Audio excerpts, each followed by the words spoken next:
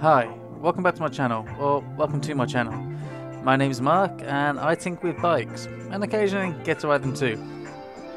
In today's video, I'm building up a 94 Cannondale M900 as a bit of a commuter, but it's also an opportunity to talk about the costs behind a build.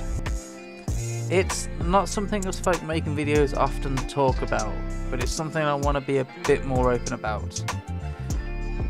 You've probably seen the bike industry struggling at the moment, with companies going under and others offering crazy sales to stay afloat. The highs of the bike boom are over and the second-hand market is flooded with so many bikes. I put this bike together just to sell, and long story short, I ended up losing around £100, and to be honest, that's kind of the norm for me. See, I picked this bike up in 2019 for £58. Well, I say bike, I actually just bought the frame. And that's not how you want to do things if you want to see pound signs. The M900 was one of Cannondale's top spec models, and it had a beautiful two-tone paint job, a metallic purple and a gloss black fade. It would have really stood out back in the day, and I think 30 years later it still looks amazing, although a little scratched. I started off by giving the frame a good wipe down with some muck off, before going over the whole frame with some T-cut to try and remove any fine scratches, then some auto glint polish to try and bring out the shine, and finally some ceramic spray to seal everything in. It's kind of the normal treatment for a frame and works really well at rejuvenating the paint for the build.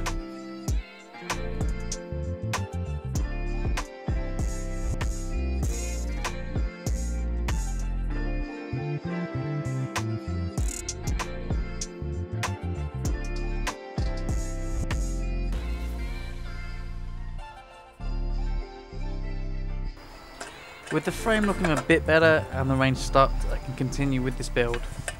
Long-term subscribers may actually remember I used this frame once in a single speed build, so that's why it already has the headset fitted.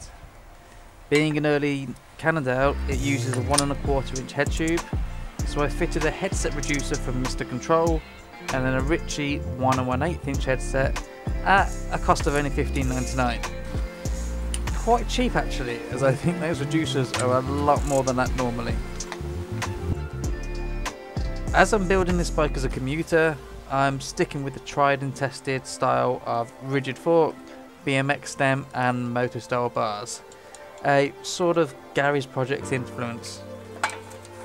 I actually find this a really comfortable combo for a 90s mountain bike commuter. Threadless rigid forks are surprisingly hard to find, and this one ended up costing me £30, with the stem adding another £13 and the bars a further £22. Fitting was straightforward. I wanted to leave a bit of height adjustment on the steerer, so instead of cutting it down, I used a 20mm spacer above and below the stem. The bars give a little bit of rise, but this just allows something extra for the next owner.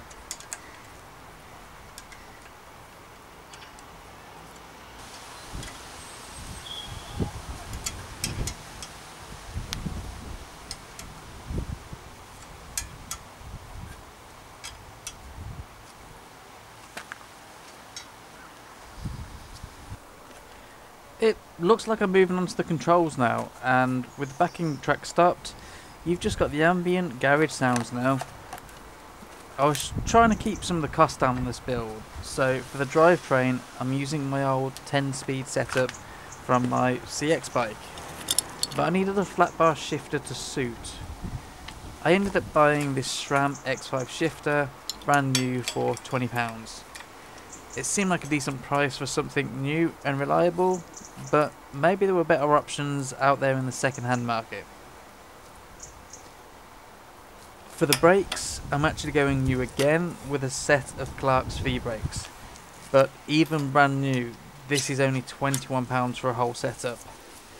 Calipers, pads, levers and cables. The whole deal is included. They're great for a budget build and seem to work fairly well. In true GMBN style, I'm finishing the bars off with something I got for free. The grips. I know, bit cheaty, right, if I'm trying to show up build cost, so let's just call them £10.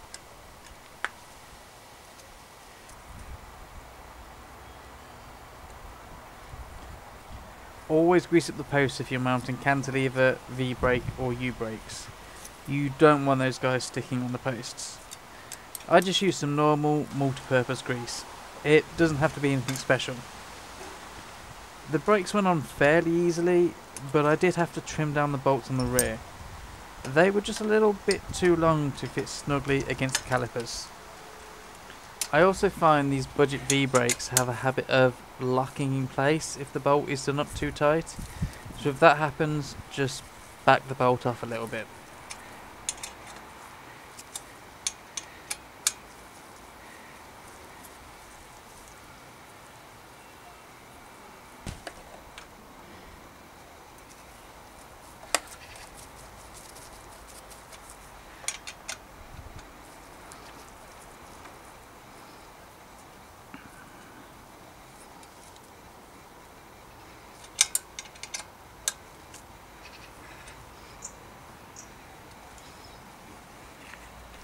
And now it's time for the drivetrain, and I'm about to pull another GMBN card.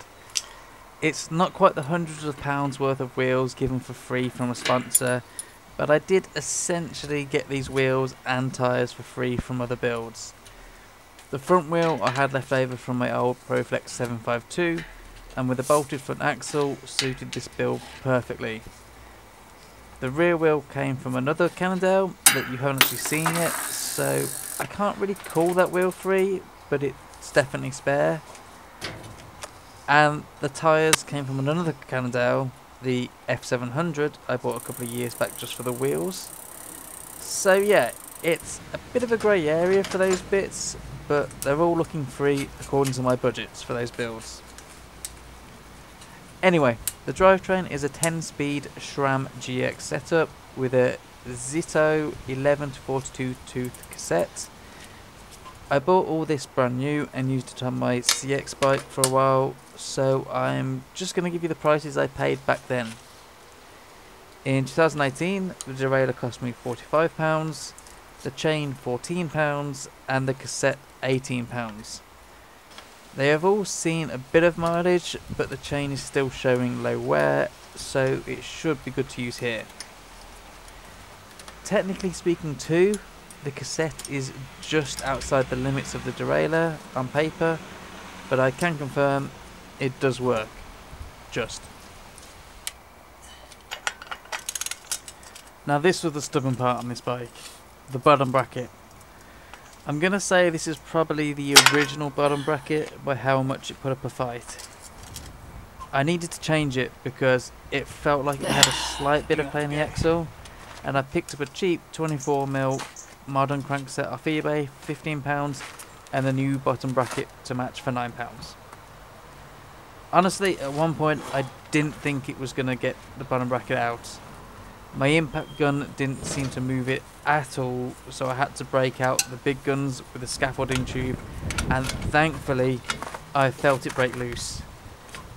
It was still extremely difficult to turn though, and once it came out I saw how much corrosion had been holding that BB in.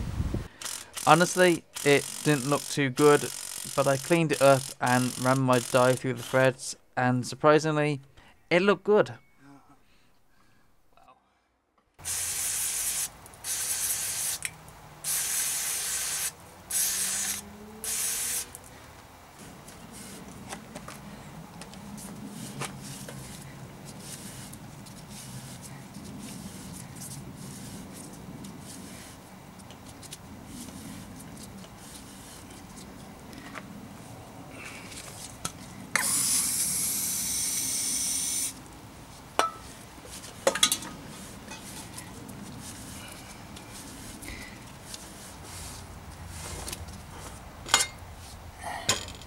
Clean.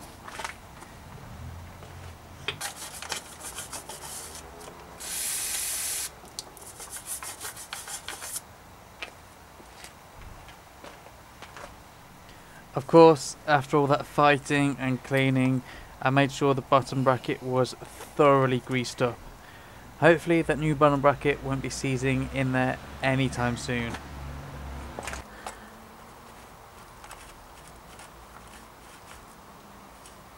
That literally works like 2 minutes ago.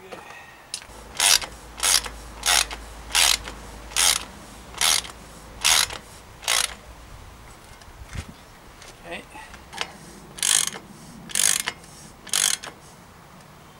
Okay.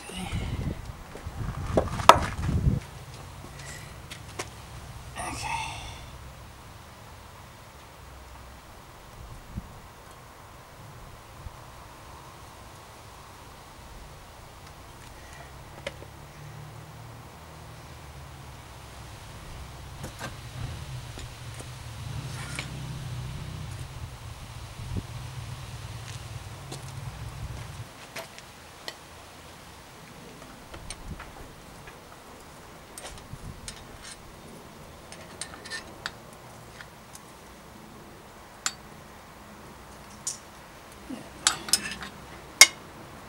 I think this will work.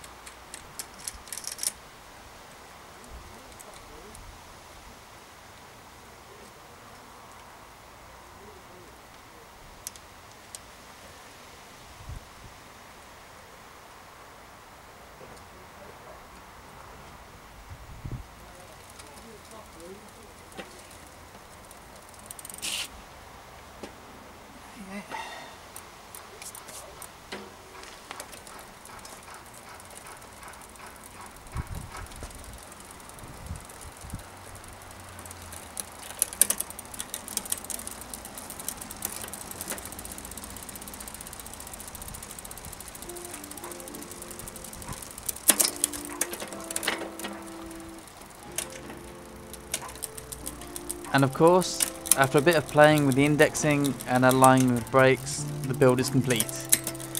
Well, it needed a rack to finish it off. The rack is a Basel that I modified slightly to fit. I actually only paid £27 for that rack and £3 for the cargo net, so they were a bit of a bargain. The build was technically finished off with a 27.2mm seat post that I managed to get for £3 and a saddle I had left over once again from another build.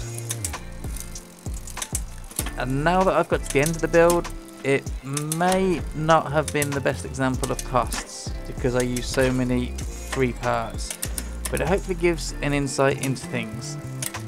The total build cost for me was £324.90p, but that doesn't account for time, polishing materials, tools, etc.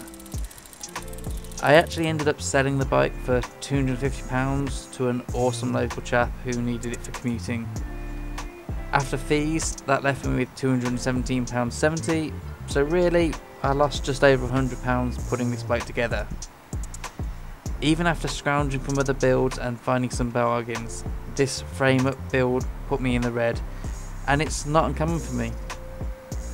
Maybe it's a sign of the times, or maybe it's my location or marketing, but bike builds aren't selling, and that's why I'm doing less of them. I wanted to make this video to give a bit more of an honest look at a build, and I'm going to continue sharing the costs in future builds. This isn't meant to put you off building a bike, but it should serve as a warning that if you're thinking of flipping bikes, keep an eye on your build costs and check the market. I love how this bike turned out, and even with the loss, I think it went for a reasonable price. The bike looks great, works well, and the new owner rode away happy with some free parts. I hope you enjoyed this build. If you've got any advice to share for others, drop it down in the comments. We need to keep these old bikes alive. Thanks for watching, ride safe, and I'll see you in the next one.